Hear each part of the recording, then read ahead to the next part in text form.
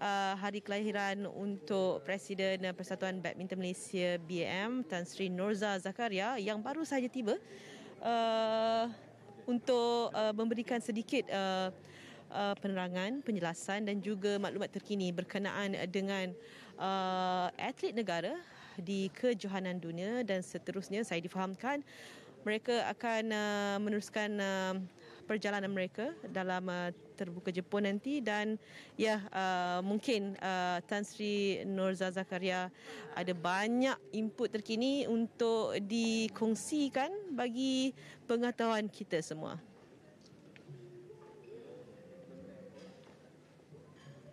Kita ada masa untuk saya baca? Boleh. Okay. No problem. Okay. First, Assalamualaikum warahmatullahi wabarakatuh. Salam sejahtera dan juga selamat petang. Pertamanya saya nak memperkenalkan Datuk Barat, Timbalan Presiden 1 BAM. Dr. Tim Jones adalah merupakan High Performance Director BAM. Tuan Haji is from BAM. So I just want to a short statement and then you can ask me questions. This is a victory dedicated to every single Malaysian. The historic win comes just as we are about to celebrate our Hari Kebangsaan, making it the perfect gift to our beautiful country and to all those who call Malaysia home.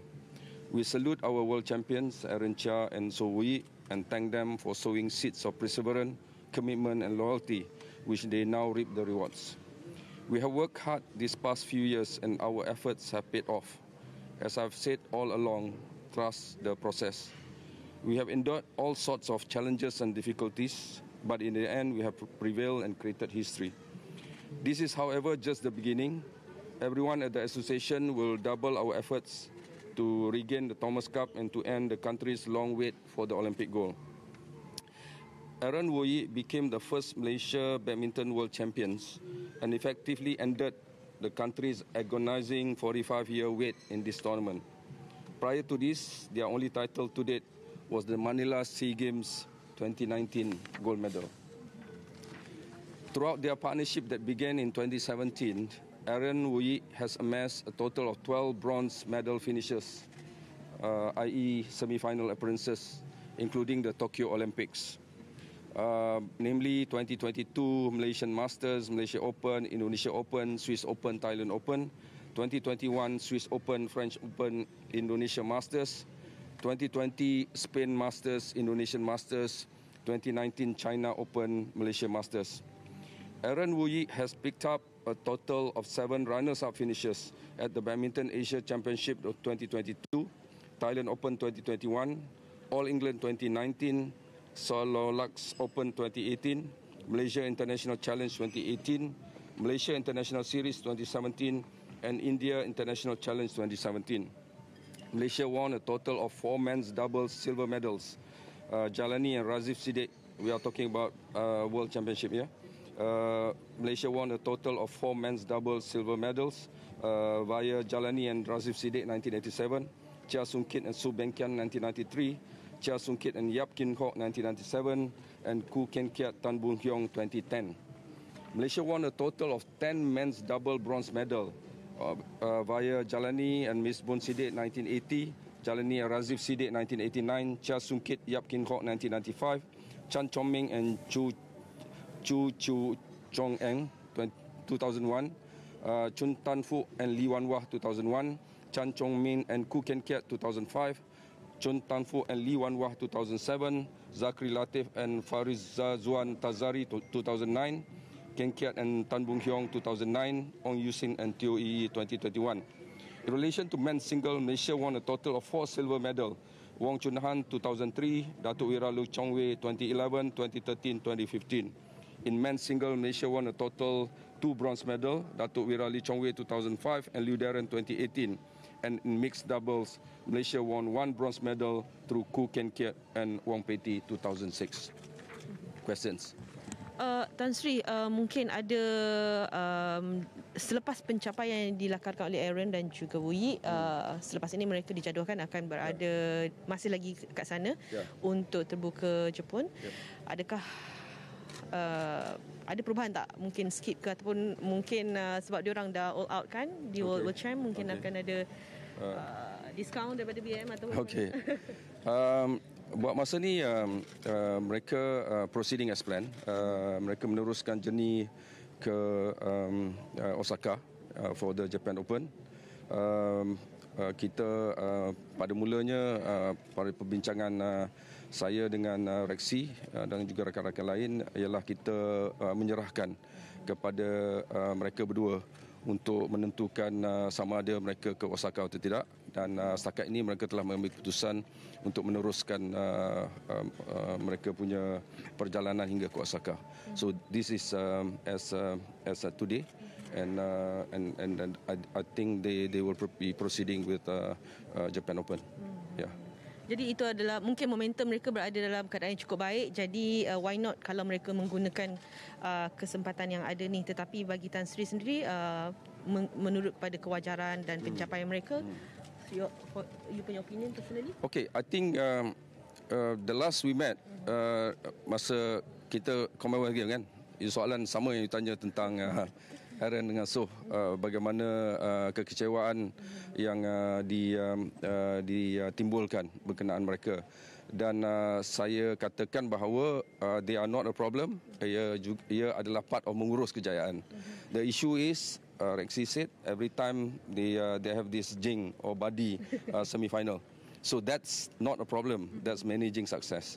So from there on, I think because they committed to rectify or study their weaknesses and flaw, and basically work with Rexy, dan akhirnya atas kesabaran mereka, mereka tahu dalam pemikiran mereka dan jiwa mereka, diorang punya target dan impian. I think setiap badminton player, terutamanya dari Malaysia, ingin menamatkan penantian selama 45 tahun ini. Dan akhirnya Aaron dan Soh telah melakukan dan memberi kita hadiah untuk hari kemerdekaan kita. So I think let's just support them. I think macam mana Aaron dengan Soh katakan, mereka ingin meneruskan momentum ini. Mereka juga dah tag saya pun dah tag mereka. Dia cakap let us build momentum from here. Diorang ada bigger agenda lagi after this. We are also talking about Paris 2024. So I think diorang very fokus dengan matlamat dan objektif mereka. Sebesar mana impak yang dicetuskan oleh Aaron dan Soh dalam usaha untuk membawa pemain-pemain yang lain juga mencari pencapaian mereka selepas ini? Okay, kita as I said in one of my comment, we are a badminton nation. We are a powerhouse in badminton, but unfortunately for the past 45 years we have not won any so-called gold medal. Yeah, we have with Aaron and Soh winning this, we have rectified history. So the moment has started for us to build many or to produce many more world champions. And with Aaron and Soh, they will inspire the other players. I met all the players before they depart for Japan Open, and they are actually very bullish. The morale is very high. They will want to build this momentum, and I think Aaron and Soh has led the way. That's today your birthday, right? Oh, yeah, so best present for you so far? Very. I was crying with joy, because kita ada banyak presiden dah, mungkin 9, dan my KPI is to take 3 boxes. One box is world champion, I've ticked. So the second box is to regain Thomas Cup, masih kosong lagi. And the other one is Olympic gold medal, masih kosong lagi. We will work very hard to bring back the glory days of Malaysian badminton, and God willing, with the kind of players that we actually have now product and also the pipeline to ensure that we will continue to remain as a badminton powerhouse. Can you share your emotion masa yang semalam? Menangis tu. Share sikit lah kan, kita nak tahu masa kan. tu menangis, and then I sujud kesyukuran, and it's the happiness. There's no words can describe the happiness. I think that happiness is also echoed in every in front of the TV or everywhere when you call yourself Malaysian, and the day has came, has arrived, and the World Championship has already come home. So I think this is a very monumental event. We should cherish this and should ensure that we will support our players to ensure that they will be well supported, not only at the elite level, but right from the whole value chain, from the development until elite, so that Malaysia continues to produce a lot more world-class players and achieve our ambition to regain Thomas Cup and also ultimately the elusive gold medal in Olympic. Alright. Kita sudah bincang itu special incentive tak? Saya tahu you mesti tanya soalan tu. Okay, I think it's just at early stage. Benda tu pun baru berlaku semalam. Okay, what I can tell you is that we will basically talk to the government, talk to the sponsors to ensure that they are well rewarded. Permulaan dia, BAM is going to give 150 each. Initially, we were just around total for pair 100, tapi I discussed with a few of my members in the council. So we will allocate 150 each as to start the ball rolling, so to speak. Then you have 50k each from Yonex. So that's 200 each. So then we will now Shakam, for instance, at the moment is at 40, 20 each. But I'm going to propose to the minister, Peja, Datuk Sri Ahmad Faizal Azumu, to consider an appropriate amount. So that's ni, and then we also will talk to other stakeholders to ensure that they are properly rewarded.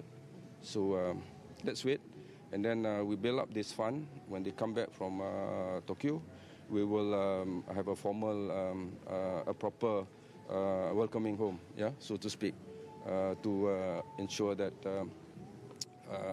we all give our respect and to show that our gratitude to these two national heroes. So for now, Sports Ministry giving 40,000. That's Shakam at the moment. But I've just spoken to Datuk Shapawi that I said I want to engage the minister to ensure that the amount to be considered to be increased to a palatable level. Yeah? Okay? So semua jelas kan? Okay. Can you just talk a bit more about performance of other BAM athletes? Yeah. I think generally I can say that we are work in progress. Yeah. You look at, but you can see that there are many players, that we can rely upon. When during Commonwealth game, we talk about Enziong, Peli and Tina, for instance. So let's give them time. Like what happened to Aaron and so, as long we give the support and the everyone basically give them the encouragement, I think they will deliver. They know each of them are a very responsible Malaysian, a very patriotic Malaysian. They will basically fight fearlessly to ensure that Malaysia pride is always on top of their head. So don't worry about that. They are young, and let's give them time and support. Yeah. Betul diorang masih muda, Tan Sri, tapi mungkin ada time frame yang ditetapkan oleh BAM lah untuk melihat sejauh mana mereka memerlukan masa untuk mencapai satu pencapaian lah. Yeah. I'm very happy with Rexy. Yeah. You know what I've said to the singles department seminggu lepas. So I think everyone knows their responsibility. Dr. Tim is here also as a high performance director to analyze our performance from all angles in terms of the conditions of our player, the endurance, in terms of their mental capabilities. So I do think, as I said, we will give time to every each of the player, and they with Aaron and so winning the World Championship. I think the morale and also the spirit of our players are at a very high. Yeah. Okay. Tuan Sri, Okay. mungkin kita dah dapat World Champ, Olimpik belum lagi, so mungkin boleh dicapai pada di Paris. Saya baru cakap tadi, dia masih lagi kotak kosong tu. So we will work hard. Kita yang penting dia, bila kita cakap apa kita buat pun mesti memerlukan strategi. Kita perlukan untuk menentukan ramainya player-player kita dalam proses qualification, kelayakan. Untuk menentukan bahawa tiap-tiap department daripada men's single sampai ke mixed double mempunyai 2 wakil. Kalau sebelum ini kita hanya 1 wakil, untuk kita capai 2 wakil tiap-tiap satu department itu memerlukan yang pertama, kalau doubles mesti top 8, kalau single must be top 16. So benda-benda perkara macam ni memerlukan strategi daripada awal. Kalau you tengok kalender BWF pun dah keluar bahawa Malaysia Open contohnya akan bermula pada Januari tahun depan. Itu bukan dalam proses kelayakan, tapi mungkin yang tahun 2024 awal 2024 punya Malaysia. But I think kita ada semua ingredient now. We are part of the Grand Slam. Ada 4 Grand Slam, iaitu All England, Malaysia Open, China Open dan Indonesia Open. Kita level 1000. Dan adanya pemain-pemain kita contohnya memenangi kejohanan dunia seperti hari ini telah membuktikan bahawa keputusan untuk meletakkan Malaysia sebagai salah satu daripada Grand Slam itu telah direalisasikan oleh player-player kita. Dan I think we should be ready for January to ensure that bila kita host Malaysia Open itu, kita akan dapat mengenengahkan lebih ramai lagi pemain-pemain kita di peringkat tertinggi. Tan Sri, sejak beberapa tahun sudah kita memang ada calon-calon yang untuk orang kata pencarian emas pertama di Olimpik.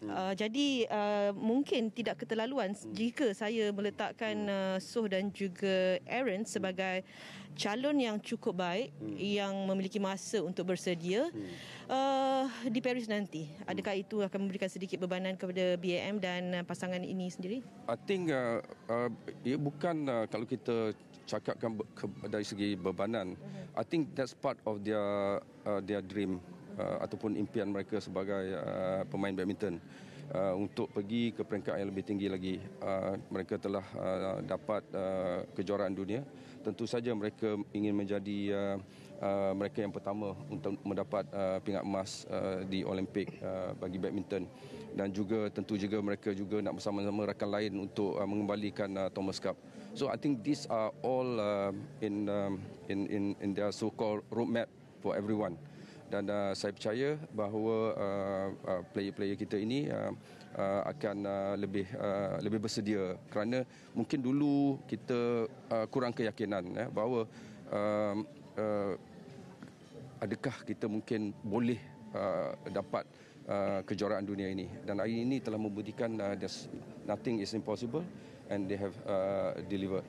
Dan sementara itu kalau kita lihat contohnya Datuk Misbun di peringkat remaja pun kita tengok semalam we have 2 title Justin Ho and then Kaman and Ong walaupun masih lagi berumur 16 telah menjuarai di peringkat tertinggi. So I think we have the whole pipeline ready to deliver to the senior level. Saya pun masih lagi kata memberi peluang kepada peringkat single department kita untuk cuba sedaya upaya to fast track our player. Kita akan umumkan dalam masa mungkin seminggu lagi dari segi fast tracking of our elite junior. Maksudnya junior kita yang akan bermain di peringkat dunia. Walaupun mereka berumur 16, 17 atau 18 tahun, kita akan ketengahkan mereka di peringkat senior. So I think we are ready with 3 engine. One is BM player which consists of the senior, and then we have the junior elite, and then we also have an independent player. All of them are Malaysian. We all should support them and encourage them to go to the highest level. Okay, Tan Sri, how is any updates on working together with the independent players? Yeah, we are working for, I think I have informed Datuk Kenny, and Datuk Kenny will be discussing with Dr. Tim in terms of coming out with the terms and the guideline of how do we allow the participation of independent player, so that I think it will benefit both parties. So we are all Malaysian, we should work together, yeah, for one purpose. Okay? Okay. Thank you. Dengan apa bakat muda tu semua kan. Nasri nampak in a few years ni akan dapat tak Piala Thomas? Saya kita katakan tadi trust the process. Kalau kita buat ikut the process itu, insya-Allah kita akan dapat mencapai apa saja kejayaan. Bukan saja Thomas Cup, Olympic Gold Medal, World Tour. Perkara-perkara ini ada dalam perancangan kita semua, dan kita akan tentukan bahawa kita terus melipat gandakan usaha kita dan juga memberi sokongan padu kepada pemain-pemain kita untuk merealisasikan objektif dan matlamat yang disebutkan. Jadi lebih realistik percayakan proses, bila agaknya yang paling dekat? Okey. Hanya takdir yang menentukan. Okay. So thank you very much. Okay. Thank you, Tan Sri. Okay. Jadi sudah pastinya ini akan memberikan gambaran yang lebih jelas di mana hala tuju badminton negara selepas kejayaan beregu negara di pentas dunia, dan sudah pastinya seperti mana yang telah pun ditegaskan oleh Tan Sri Norza Zakaria berkenaan dengan 2 boks yang belum lagi ditanda, iaitu membawa pulang Piala Thomas dan juga memastikan emas pertama di pentas Olimpik. Jadi itulah sasaran yang sedang dilakukan oleh BAM ketika ini, dan kita mengharapkan ianya berjalan lancar dan memenuhi apa yang dimahukan, kerana itu bukan sahaja sasaran BAM tetapi ianya juga untuk rakyat Malaysia.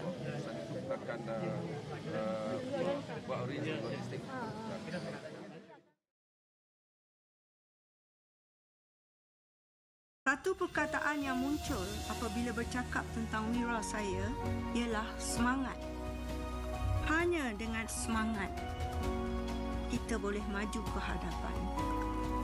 Itulah wira dan ibu saya